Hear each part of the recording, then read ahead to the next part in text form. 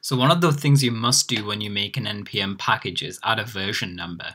And what it says is it's one of the required fields and it describes the current version of your project. So once again, this is essential. So what you want to do is just create a version key and then put the version number in. And remember that it's not a number that you put in, it's a string. So this, even though it's a number, it's presented as a string here. And I've just inserted it just after name here because name and version are the two most important things, so I just thought they should go at the start.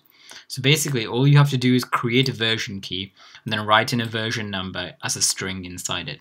And then you can just paste the, if you go to share and then live app and copy and paste this in, you can just submit that right there. And that's all you needed to do.